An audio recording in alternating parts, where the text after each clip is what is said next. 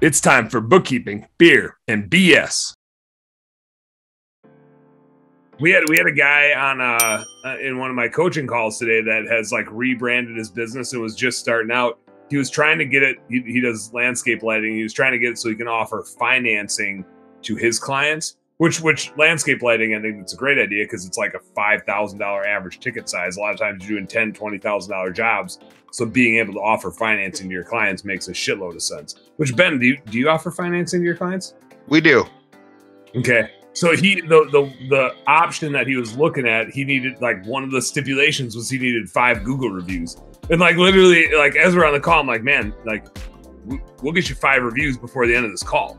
Like, right. There's 5 of us on this call, and like we'll get you the reviews. And I think he's at 7 now. I think we got him up to 7. So the current company that we use is Green Sky, and before that we used something else. And Green Sky is very common in my industry, and I don't know why. Like they are the prestigious one. Yeah, no, I've never heard of Green Sky before, and all the other industries that I play in. Yeah, and but you have to have, I can't remember what the revenue number was for them to talk to me. I didn't have that revenue number for a while, so maybe it's 2 million probably or something. I don't know. But yeah, a lot of them have different stipulations. And what's weird is that the offerings from them aren't that much better than the offerings from the other company. You know, but maybe there's an approval thing. Maybe they approve more. I don't know. We don't do a lot of financing. If we did more sewer digs, if that was our target market, I think we would do more financing, because with the lighting thing that we do, it's never ever, it needs to happen right now. It's always optional because the sewer is currently working. You know, it might be completely shattered and about to collapse tomorrow, but it is working. You know, so typical finance consumer stuff that a company can offer, seems like the rates are always they just suck. You know, we have some 0% stuff where we pay 10% of our ticket, and stuff like that. But then if they don't pay it off in a year, then they get hit with like 20%. It's just insane. You know, you're usually looking to get your customers $7,000 or more dollars, so it's a significant dollar amount. Yeah. Right? So that makes it a little bit more difficult. So we use Synchrony, which we've all heard of them, and furniture companies, jewelry stores use them. But we're trying to get the customer $500 to $1,000, and that's it.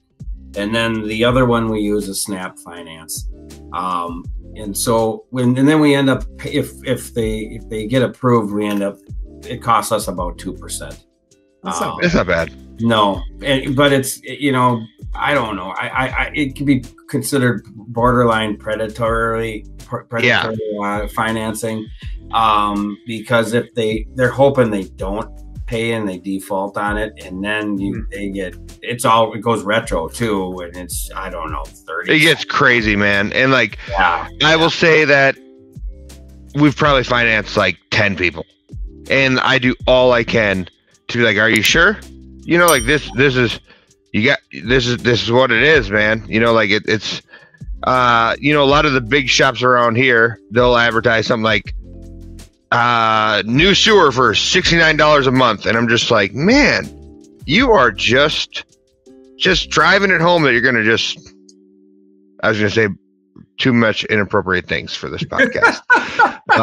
It had to do with not dildos, but a thing like that, and then also a butthole that John talked about earlier. Wire brush? Yes, sure. Let's put that in there. Use your imagination. Yeah. But, you know, and I have a hard time doing that, man. Like and then like my team, because I have a hard time doing it, like none of my team feel good offering it. You know what I mean? And that's where I struggle as a business owner. It's like, I could definitely sell more sewer repairs if we were pitching this as like $105 a month and stuff like that. But like, I don't know. I do okay. I love what I have right now. Again, it's about communication, and it's an option. It really is. Yep. They just have to completely understand the responsibility. Gotta know. So you have to talk to them like it's a friend of yours and say, look, now I want you to understand what happens if you don't pay this. And I mean, if for us, if it's a difference between them making it to work or not, then yeah, then you know, I mean, it's important, and it's a tool, but you just have to make sure that they understand there's a huge penalty if they screw it up. And that's some of the ones that we've sold have been on like sewer repairs. It's like, this person can't flush their toilet. It's like, I get it, you got to do what you got to do, but if this is like, if you can wait 6 months and save up some money, do that, you know. And I've lost customers because of that, and they've gone with different companies and didn't they forgot about me, you know. But like, there's a part of your soul that you sell, I feel like, when you push some of that stuff when it's not necessary, you know. And I'm just not ready to sell that part of my soul yet, you know. Like, you know, maybe if we're going into recession, maybe that'll be a different story, but right now I'm okay. Hey, what's up, business nerd? Thank you so much for tuning in. I hope you learned a heck of a lot watching that episode. Do me a favor, subscribe right down here, and if you really like what you saw, you got more goods right here. Check out this one, or check out this one, and do this. Go subscribe. Appreciate you.